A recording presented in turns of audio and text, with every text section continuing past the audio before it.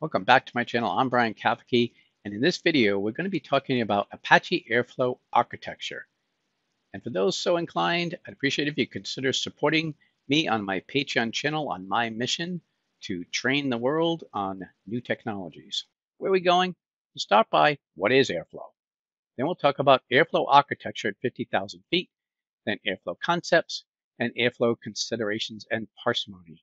Now, if you're familiar, I actually already did a video, which is a bit controversial, where I said, don't use Apache Airflow. It wasn't really meant to be a complete don't use it as much as a look into it and understand it better before you make that decision video. But I wanted to make sure people took a look because most people just kind of gush over Airflow. It's awesome. It's great, but they don't really look at the cost. So I want to try to be a little more realistic in this video, and this will help explain some of those pieces and what Airflow is all about. So let's start with what is Airflow? Airflow is an open source Linux-based workflow engine. Key thing to understand there is that it is a workflow engine. Essentially, it's a job scheduler, but it's a job scheduler that lets you create very complex dependencies and parallel execution and things like that. So it's Microsoft Windows has a workflow engine that has been there for a while. I've used it with PowerShell and C# can use it. Airflow definitely takes it a step up with the complexity and scale out capabilities. Now, why does it have such a cool name? You see Airflow and you see this little pinwheel thing here, and it's kind of like, wow, it makes you want to stop and say, what's going on there? Well, the reason for the name is actually because it was created originally by Airbnb. They open sourced this workflow engine. And so when you put Airbnb and you take part of it and you put it with workflow, you get Airflow. And the idea behind it, which is a pretty cool idea, is defining the workflow itself using a directed acyclic graph, which you see here. You can think of this kind of a graph used in many things. You see it in social media, right? You've got, Mary connected to Bob and Harry connected to Mary Sue and Lisa, and on and on. There's a kind of a hierarchy, right, of relationships.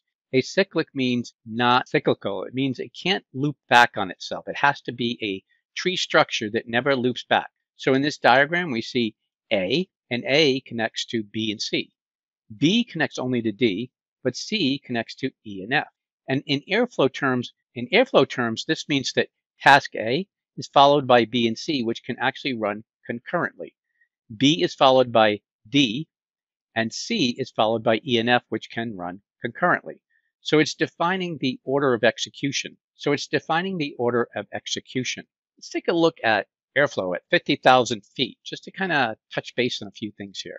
As I mentioned, it is Linux only, and that's not clear from the documentation because it will say you can install it on Windows. But what they really mean is you have to activate and use the Linux kernel in Windows to get it working. So you're really always running it as a Linux application, or technically a suite of Linux applications. It is built on Python, meaning that it uses a lot of different Python services to support what you're doing. And again, it is a workflow engine service. So the idea is it's coordinating a lot of different tasks and the dependencies between them and the execution of them and logging and tracking, et cetera, which is great. So that's what it's really designed to do. It includes a web server to support a user interface web app. So you can go in and check out your workflows, see what's happening, see what's failed, see what's succeeding, et cetera, et cetera. And not only is it built on Python, but it leverages Python libraries to do your work. In particular, libraries to create your DAG.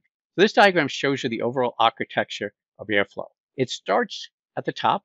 You need to have something to store the state data. This is what is being used by the scheduler and executor while you're running your DAGs.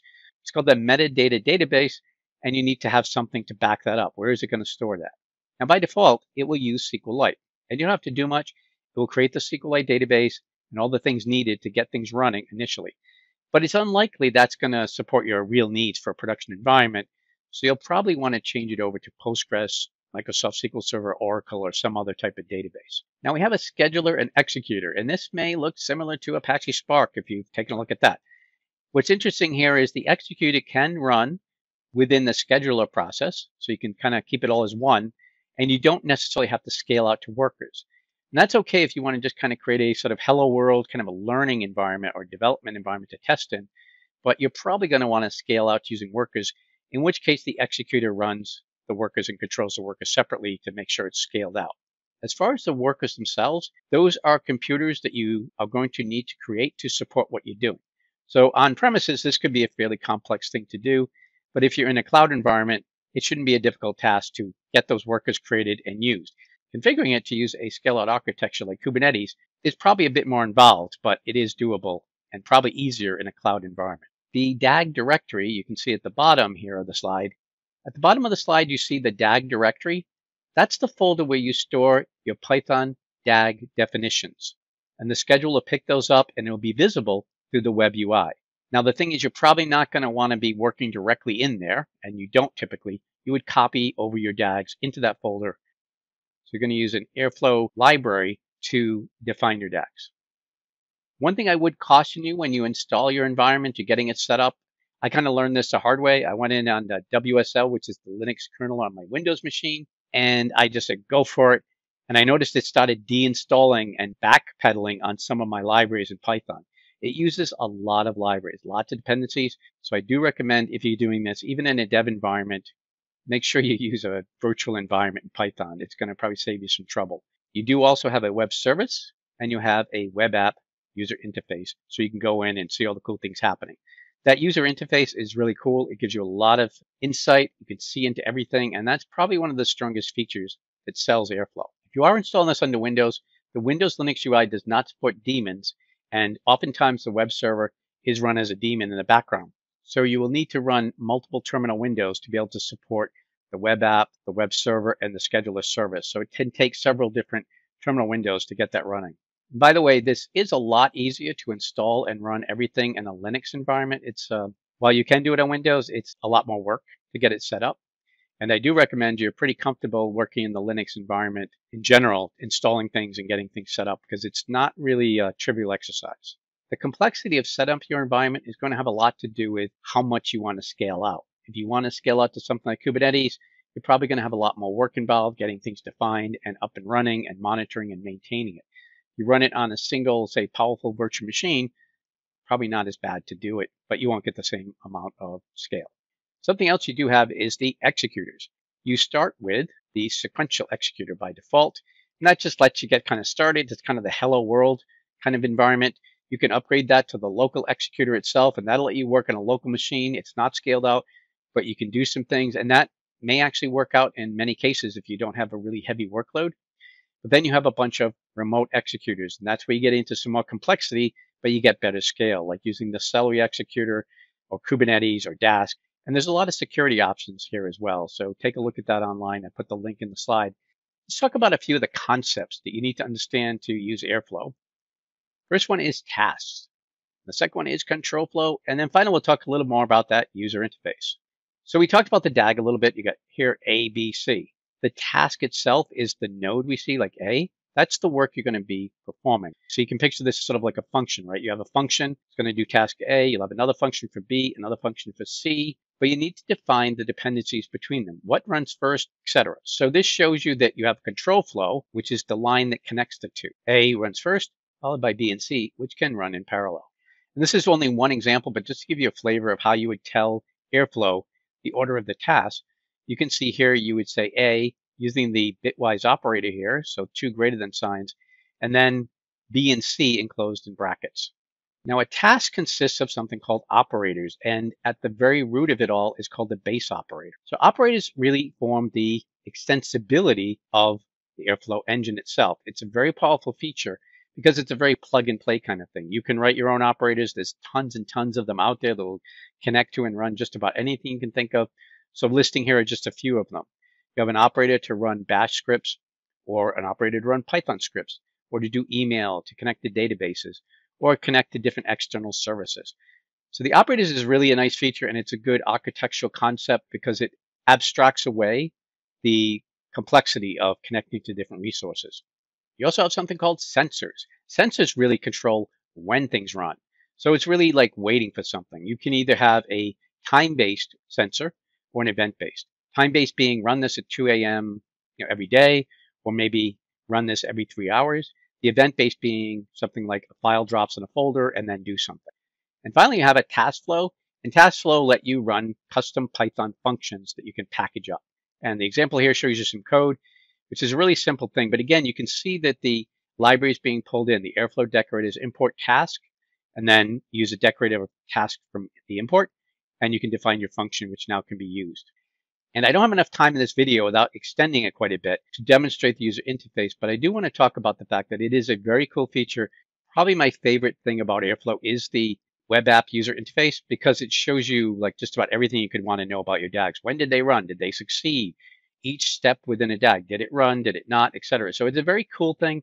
It has security features you can administrate by giving users access to the web user interface. Lots of good stuff here.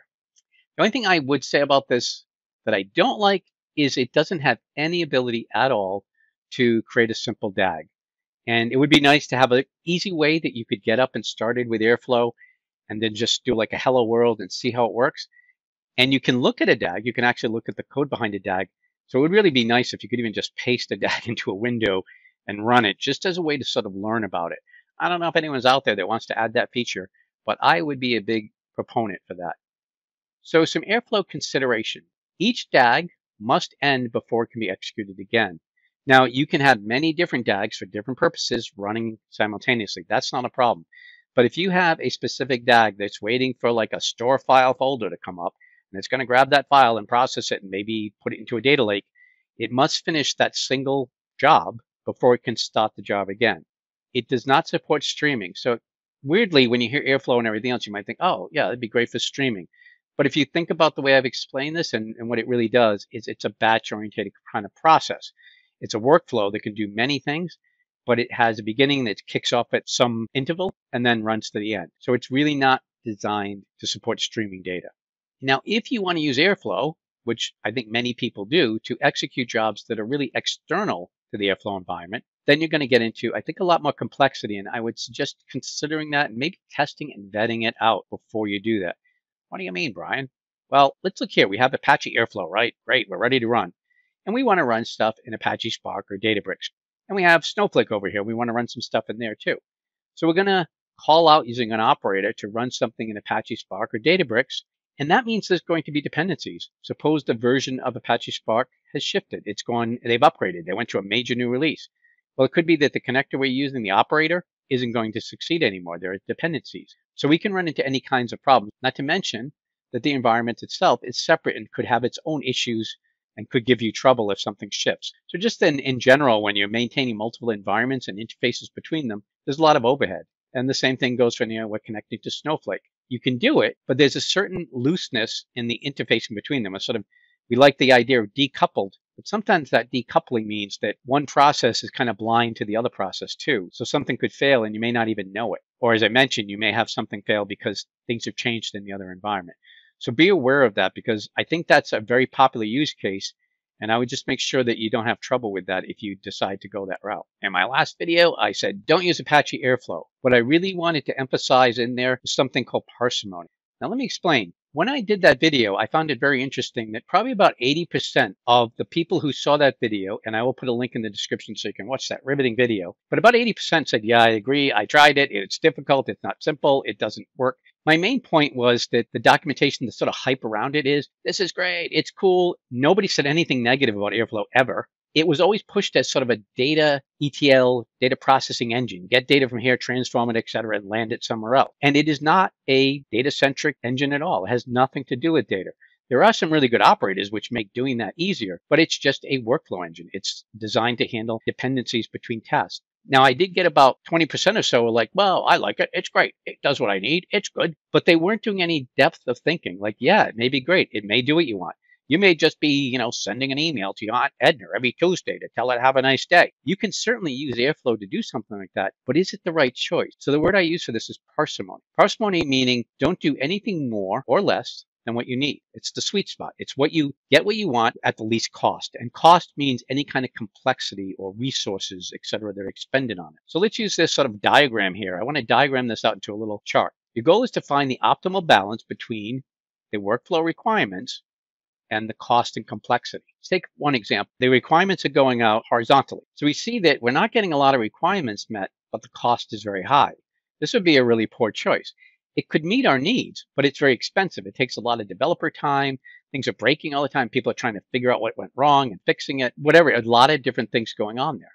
On the other hand, we could have something like this, where we have low cost, but it meets a lot of requirements. It solves a lot of issues.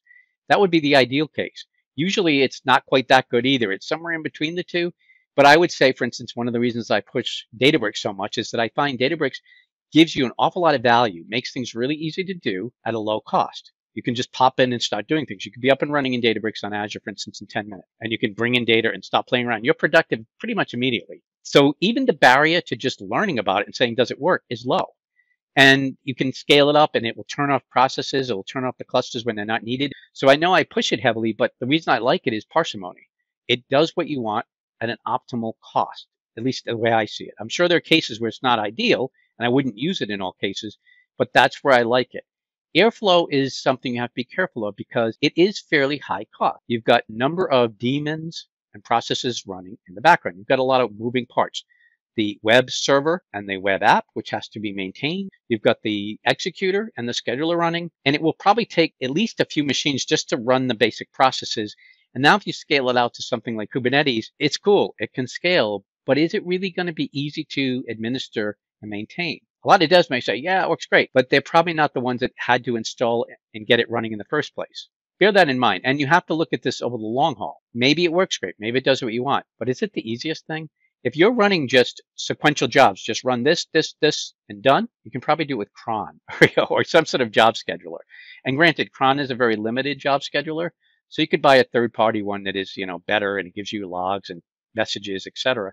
But I would say just bear in mind parsimony. That's the key. I'd also mention that you need to be pretty comfortable working in a Linux environment to set it up and get this working. So for Windows people, which is my main background, it is more challenging, admittedly. But I have worked with Linux a while, and I had to ramp up to kind of get more handle on Airflow. I'll also add to this that Airflow is a very Python-centric service. Not bad, it's not good. If it fits your needs, if you're a very big Python shop, yes. Comments I had before also were like, hey, you can run bash scripts, you can use this, etc. Yes, but you cannot create the DAGs. And the services that it's running are built on Python. So you want to make sure that that's really what you want for the language and everything, since you're going to be building a lot off of it. And I think it's great. If you're strictly a Python shop, you build everything in Python, and that's what you want to do for your data movement, et cetera, whatever you're doing it for. But if it's not, you may be extending, again, a lot more resources and complexity. You may have a hard time having the people in-house that have the skills to support and maintain it going forward. So wrapping up, we talked about what Airflow is, and we learned that it's a workflow scheduler built and maintained via Python, and it only runs on Linux. We talked about the Airflow architecture at 50,000 feet, and we just talked about some very basic ideas about how Airflow works. And then we get into more of the Airflow concepts around the DAG, the control flow, etc., and all the pieces. And we talked about considerations on when you're going to use Airflow or any service to do work. And the considerations need to be balanced against parsimony, right? Is it the optimal solution? Not just will it do what you need, but is it the best solution to do what you need? Does it result in getting you what you need at the lowest cost, the lowest work, etc.? That's really the key. So I want to thank you. Please like, share, subscribe, welcome your messages. Until next time, I'm pulling for you. We're all in this together. Thank you.